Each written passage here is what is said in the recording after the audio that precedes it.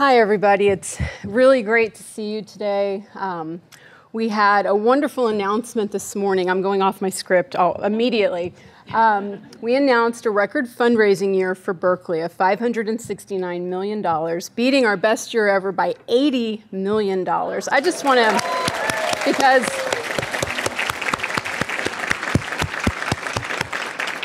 it's not about me. It is about a team, and it's about all of you, because fundraising is everybody's job.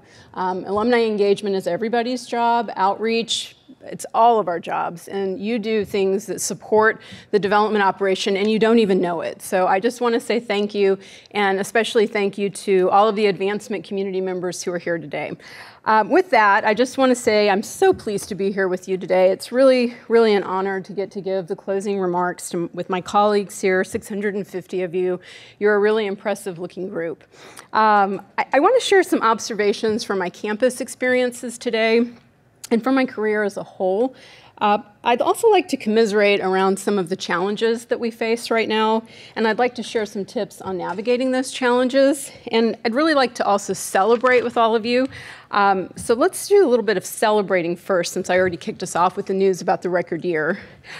You are all a part of something really, really special and unique this year. It is Berkeley's 150th birthday, and I'm sure you've seen the banners on campus celebrating our milestone moments, and you've seen the social media feeds and the website and the highlights from our last 150 years. It's really something to be so proud of.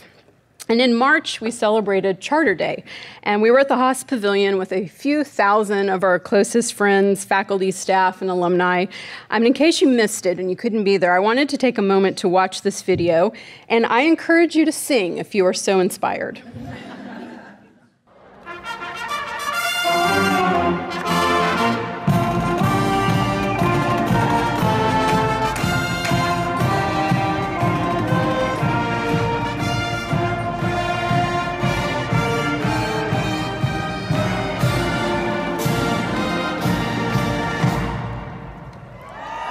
Yay! Now, speaking of celebrations, we also just celebrated our first year of Carol Christ's chancellorship. I have to say, I personally find her leadership style inspiring and comforting. She's very fast-paced, she's visionary, she is energetic, she's inclusive, and she's fearless. And of course, she is the first woman to serve as Berkeley's chancellor. I think that we are very, yes.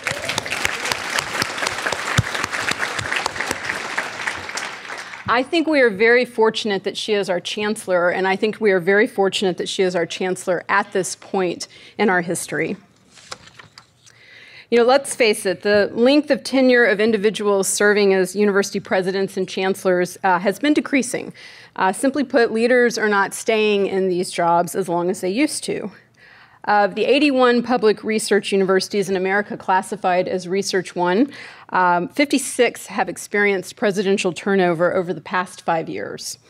I just returned from a meeting in New York City over the weekend with my colleagues of vice presidents and vice chancellors for advancement from the top 50 fundraising universities in the country, private and public. And presidential transition is just an ongoing hot topic for that group, and that's just 50 universities. Also, according to the American College President study from the American Council on Education, in 2016, less than a third of college presidents were women. I'm really glad to see that Berkeley is doing its part to grow this number, and of course, that is something we just celebrated. But it is a little concerning, and we'll talk a little bit more about this a little later in my presentation. So let's shift gears now and talk about some of the challenges that I feel we are facing as Berkeley staff members. And we don't have a lot of time today, but I thought I'd focus in on 3 areas: change, relentlessness, and ambiguity. So we've been through an incredible amount of change over the last few years, including, as I said, leadership turnover, and you all know. I am curious to know by a show of hands, how many of us have had our supervisor or our supervisor's supervisor turnover in the last 4 years? Wow. Is that surprising, Joe? Now you have to count them all, though. Now, I'd also like to ask, how many of us have moved our offices in the last 4 years? Yeah. So, which is more stressful, the personnel changes or the space changes? Any thoughts? Yes. All of it, yes? Yes. I've been here for 4 years. I celebrated 4 years on July 1st. And let me just share a little bit about personal change that I've been through. I have served with, let me make sure it's working. Okay, 2 chancellors, 3 EVCPs, 5 vice chancellors for research, 3 vice chancellors for equity and inclusion, 3 vice chancellors for administration, 2 athletic directors, and 2 vice chancellors for student affairs. And there's been a few more, but I thought that was enough to make the point. And the point being, this is a lot of change. And we all have a very different tolerance for change, right? As shown in the previous slide, the sort of simple spectrum of like it or hate it. I have come to discern that I think I personally have a fairly high tolerance for change. I'm not cheering for it, but I think, I'm not like the person on the right side of the earlier cartoon, yay, change. And I'm not sure it was always the case for me that I had a high tolerance for change. I think there's just been so much change for me personally in the last 4 years that maybe I've become numb to stressing about it, or maybe I just accept it as the new norm. That being said, I think that one of the most important things we can do with our colleagues is to recognize that staff members are on very, very different scales of comfort with change, from hating it to loving it. And we need to acknowledge that that is okay. No one response is the right one. Managers need to think proactively about what constant change means for the morale on their teams. As a manager, I will share, and I know that I am guilty of this, we sometimes are so caught up in responding to change or implementing the change that we forget to communicate enough with our team members. And you have to communicate up, you have to communicate down, you have to communicate out, around, and you have to do it more than once, especially here at Berkeley, but I suspect most large institutions, be they private or public. And it's not just acknowledging and talking about change, but it's also asking for input and listening to our colleagues about their concerns and their needs during a time of change. And then staff have to understand, I think, that for management, this is also a balancing act in terms of how much can be discussed about the change and when it can be discussed, especially if it involves personnel decisions. When I was interviewing to come to Berkeley, that would have been in the late fall of 2013, early spring of 2014, I remember one of the deans during an interview telling me that Berkeley leads from the middle. And I love that. It really stuck with me. I went back to Austin and I said, we lead from the middle, we lead from the middle. And they thought, what book did she read? But I think that is a value that we actually should all embrace and can embrace and should be proud of at Berkeley. So on to relentlessness. This is a hamster wheel treadmill desk, as profiled in Time magazine in 2014. I cannot decide if this is ingenious or evil, or both. It's probably both. Do you all have days that feel like this? Yeah, I know that I do, and the weight of relentlessness can be quite heavy on us. Our workloads are often increasing, and often without new resources to support the growth. Simply stated, we are being asked to do more with the same or less. If you are a manager, I have a question for you. And you don't have to raise your hand, just silently answer it. Are you effective at delegating? And if you think you are effective, how do you know? And have you asked your staff? Effective delegation is a skill that we can practice and get better at, just like any other skill. Some of you may know Dr. Amy Levine. She is a leadership coach here in the Bay Area. Amy and I recently had a conversation about a number of topics, including effective delegation. And she gave me a simple one-page document that she shares with her clients with suggestions for effective delegation. There are 5 basic steps she suggests. We reviewed them, and she asked if I used these steps or something like them. And I have to admit, when I read them, I couldn't say that I had been following them or following them consistently, and that was very revealing for me. So I wanted to share with you her 5 steps for effective delegation because I'm trying to use them more in my work life. When you delegate, you need to communicate the following. Number 1, what exactly is the task you're delegating? Number 2, by when does it need to be completed? And number 3, what actions do you want the employee to take to complete this? Number 4, do you want the employee to check in as they work on the task? And 5, communicate what role this task plays in regard to the larger project. So I'm not saying that delegation is a simple solution to a relentless work environment. It is not. But I think it cannot hurt to refine and hone our skills in this area. I certainly feel that's something I want to work on in the coming year. I also think we have to ask ourselves, this is hard, what are we going to stop doing? Let me repeat that. What are we going to stop doing? Universities are terrible at this. I've worked for 2 large Research One public institutions, and we are idea generators. That is what we are here to do. And you and I are not going to change that aspect of university culture, and I'm not sure we would want to. But answering the question of what we will stop doing or what we will not do is unbelievably hard, but I encourage your teams to have honest and direct conversations about this question, and then to really communicate honestly with your constituents about the decisions that you've made. So ambiguity in the workplace. I'm not going to say something that you wouldn't agree with here. It is stressful. Ambiguity is stressful. It is stressful for employees because when we don't have all the details, oftentimes our go-to or our first go-to is, well, it must be negative. This must be something negative. I go to a negative place. Ambiguity is stressful for managers because you don't always have all the answers, and you may not even have a clear path forward yet you have to keep things moving and you have to keep morale up. When you combine ambiguity with relentlessness and constant change, it is a recipe for problems, and I worry that it is a recipe for people leaving Berkeley. So let me suggest a tip from the world of major gift fundraising. In the face of ambiguity, ask questions and make them open-ended questions versus questions with yes and no answers.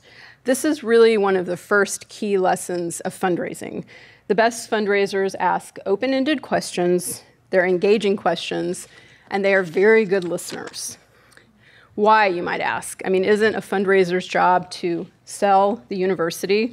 Really, on the contrary, what we are trying to do when fundraising is done well is to understand a donor's values and their aspirations and to connect those values and wishes with opportunities for giving on our campus. When we listen and we understand a donor's values, we raise more money. It is a truism of this industry that I've been in for a couple of decades. Let me give you an example, and bear with me because it's kind of cutesy, but I thought it would work. So I'm a Berkeley fundraiser, and I am a Berkeley fundraiser. I, Julie, am going to meet with a graduate of the College of Chemistry from the 1970s. Our conversation could go something like this. Dr. Oski, our College of Chemistry, where you obtained your PhD, is the #1 ranked program in the country. Were you aware of that? The answer, yes, I am aware of that. Okay, I got the answer from him, but I didn't really learn much about Dr. Oski. So here's a different approach. Dr. Oski, can you tell me about particular members of the College of Chemistry faculty who played a role in your success as a graduate student? His answer, I will never forget Professor Ludwig. I thought that I was going to have to leave graduate school when my mother passed away after a long illness, and he made it possible for me to stay at Cal, both by helping me to find funding sources and through his personal support of me during my mother's illness. I owe my 40-year career at Caltech to him. Let me tell you more about him. And then Dr. Oski spends 30 minutes telling me about this faculty member who had great resonance on his life and his career. So what did I learn in the second example? I learned that Dr. Oski understands the value of faculty in the lives of our students, that he understands the need for financial support for graduate students, and that he particularly feels indebted to Dr. Ludwig. And as we think about a possible philanthropic ask of him and a gift he might consider making, perhaps I would position for him creating a graduate fellowship in the professor's honor, or an endowed chair even. So this is kind of a simplified example to make my point, but just to reiterate, my point being that I think asking questions of our colleagues when things feel ambiguous is an excellent tactic for clarifying things and for perhaps bringing our stress levels down. I had to, of course, use a Cal Athletics image. Now, as we think about the issues around change and relentlessness and ambiguity, I would propose that we consider some additional actions we can take to manage things. A word that I've become very fond of in the last few years is pivot. I think people who work in UDAR, especially people on the management team, know I'm very fond of the word pivot. Pivoting is one way to think about how you react to change. In a fight or flight stress response, you may feel you either have to act out against the change, or you may feel the need to shut down, and perhaps even ignore that the change is happening. But a pivot is neither of these things. And maybe we can learn something from the startup world about pivoting. Eric Ries, a popular entrepreneurship blogger, a consultant, and a former entrepreneur in residence at Harvard Business School, describes the notion of pivot in the startup world as follows. The idea that successful startups change directions but stay grounded in what they've learned. They keep one foot in the past and place one foot in a new possible future. In this way, new ventures process what they have already learned from past success and failure and apply these insights in new areas. There are lessons learned. You may feel hesitant to want to apply Silicon Valley lessons to our experience here at Berkeley as staff, but I would suggest that lessons learned from startup and entrepreneurial cultures do have something to offer us, because those are environments that I believe can feel quite relentless, full of change, and perhaps even ambiguous at times. And Joe, you're the expert on the business world, so you can, at the end, you can validate if that's true or not. Resilience. So how many of you have read or watched Sheryl Sandberg's commencement speech from 2016? It was the first time that she talked about her husband's death in public. There was not a dry eye in the stadium. It was very powerful.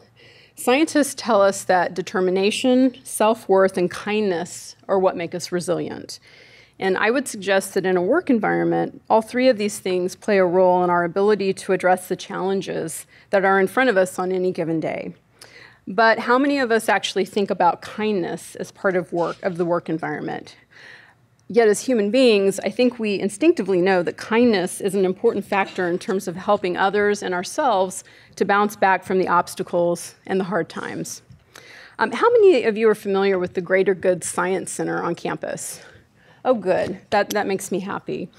If you're not familiar with them, and it looks like most of you are, they have a website, and I highly recommend visiting it. It's greatergood.berkeley.edu.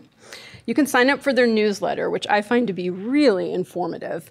They also have a lot of really good articles and quizzes on their site.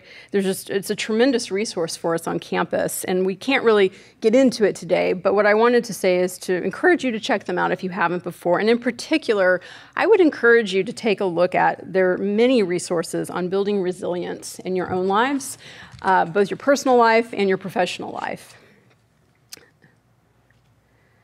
Let's see, there I am. So, okay, in preparation for today, even though I don't like to talk about myself, I was asked to talk a bit about my own career journey. And I was also asked to talk about my views as a woman in leadership and what I have learned. So let me start off first by saying I did not set out to become a professional fundraiser or to work in higher education, but I'll get to that. I've worked since the day I turned 16. I suppose for me it meant independence and freedom, but in reality, my dad said I had to work, so I did. In college, among my various jobs, I was a work-study student. Some of you, I'm sure, were too. I worked at a shoe store in Brookline.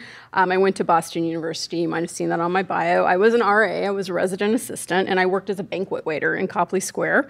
I graduated from BU with a history degree, and I moved back to Dallas from Boston because at that time, there did not seem to be many jobs in Boston, and Dallas's economy was supposedly in a better place.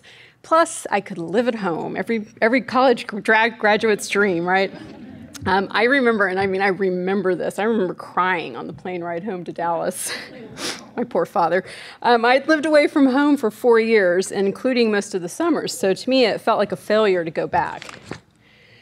I'm sure you're wondering why I have this picture up. When I got back to Dallas and started my job search, I waited tables for 2 months in a restaurant in Dallas. Specifically, I worked here at the famous Campese's Egyptian Lounge in Dallas. This is a picture of it. They do have great pizza. It's an iconic site. It has a really crazy history. Feel free to Google it. I'll just tell you one story. Jack Ruby was a longtime patron. It opened in 1946. When he was arrested for shooting Lee Harvey Oswald, he asked for his friend and Campisi founder, Joe Campisi, to come see him in jail, which Joe Campisi and his wife did. Let's just say it was a place full of characters. But it was a good buffer for me post-college. I was hired for my first professional position working for a textile company that sourced home textiles from India for customers such as Spiegel, Pier 1, Cost Plus, LL Bean, et cetera. I was the assistant to the owner. That's what I started in. And by the time I left 4 years later, I was the product development manager. I got to spend a fair amount of time in India, which was really fascinating for a 20-something from Texas. But I really desperately wanted to be here. Austin. This is a really iconic Austin picture from February of 1888. This is the Texas State Capitol under construction, and the crew is getting ready to hoist the Goddess of Liberty to the top of the Capitol. So other than 2 years in Georgia for graduate school, Austin was the place that I lived longer than anywhere else, and I will say it really shaped me as a person. When I left graduate school, I had 2 job offers in front of me in Austin. One was working for the State Historic Preservation Office, and the other serving as the executive director of one of Austin's oldest nonprofits, Preservation Austin. You can probably guess which job I took, Preservation Austin, and so my fundraising career really began then. I was very fortunate to work for 3 different nonprofit agencies in Austin, 2 as executive director and 1 as a senior director of development and communications. They were very different jobs, very different sectors, preservation and environmental causes, and then working for a family violence rape crisis center. I will say this. Each job was one that I was recruited to consider through my networks. In other words, I wasn't looking for a job at the time, but someone came to me with an opportunity, and I feel very lucky that that was a trajectory for me in my career in Austin. And I honestly expected to stay in the nonprofit sector my entire career. And then the UT Austin School of Architecture approached me, and I had no interest in working for UT. I mean, I just cannot emphasize this enough. Because I had heard all kinds of crazy stories about working in fundraising at a university, and it did not sound appealing to me. So, yeah, ironic.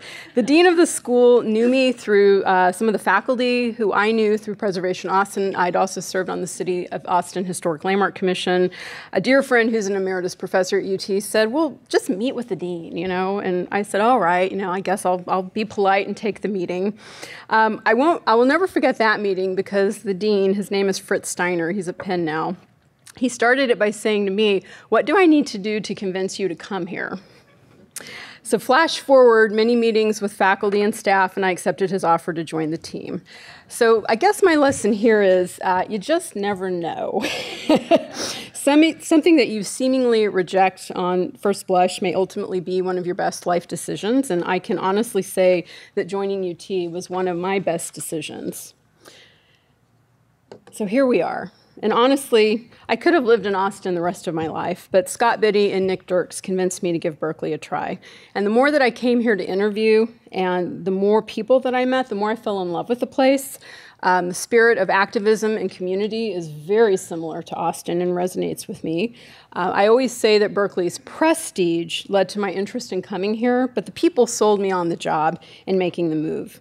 And so now that I've been here a little over 4 years and I'm the first woman to serve in this role at Berkeley, it seems timely to reflect on being a woman in leadership in higher education. The first thing I'd like to note is that being a woman in leadership in the public sector is probably no better or worse than the private sector. We are dealing with the same issues, and frankly, at times, I have thought that perhaps the private sector is ahead of us in terms of how we proactively deal with and respond to issues such as sexual harassment. But I think we have had a wake-up call here at Berkeley, and I really hope and believe that we will lead around these issues in higher education going forward. The second thing that I would note is that we still have a lot of work to do in higher ed to diversify, especially in our management ranks. I mentioned earlier being together with this group in New York over the weekend of my peers. It's a predominantly male group, and it's like 100% Caucasian. We really have to do better. We must do better. Yes, amen. Thank you. The third thing that I would note is that as a woman in leadership, I think it is my duty to support everyone in their personal and professional growth, and I hope I do, because I feel that way. But I will say I feel that I have a special obligation to ensure that our management teams and our staff are reflective of the diversity of people who make up the Cal ecosystem. And I think that's something that management needs to be attuned to at all times. And finally, with regard to being a woman in leadership, as my all-time favorite politician, former Texas Governor Ann Richards once said, after all, Ginger Rogers did everything that Fred Astaire did. She just did it backwards and in high heels. Thank you. Okay, so this is where I'm going to be a little silly, and I'll go through this really quickly, but I swear there's a point here. I think it's really helpful to know what is most important to you in your life, and only you can determine your ultimate destination.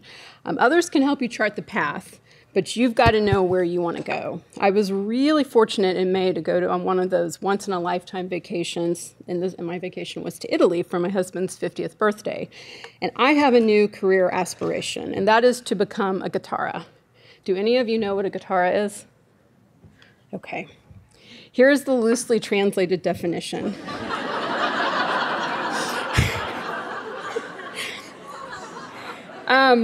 Yeah.